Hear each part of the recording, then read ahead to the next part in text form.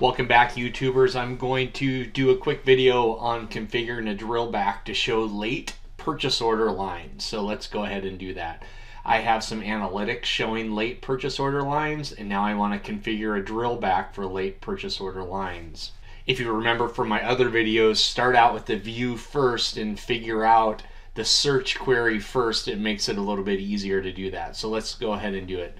I'm going to use sorting order 1 in view standard 01. Could be different in your world. Make sure enterprise search is enabled. I'm going to go back in time 2 weeks on this one.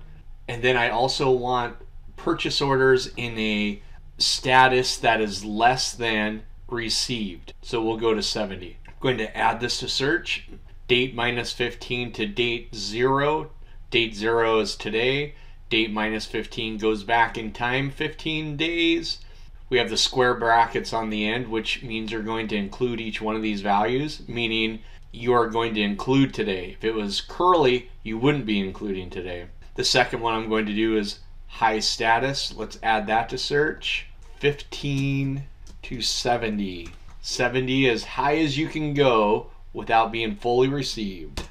That query there is my purchase order lines that are late, going back in time 15 days, as well as the status being less than fully received. I'm going to copy that query to clipboard. Let's configure our monitor. Late PO lines. I've already configured the severity indication. I'm using the PPS 200 MI. This is all for purchase orders. The search line transaction. My input query is going to be that query that I just created.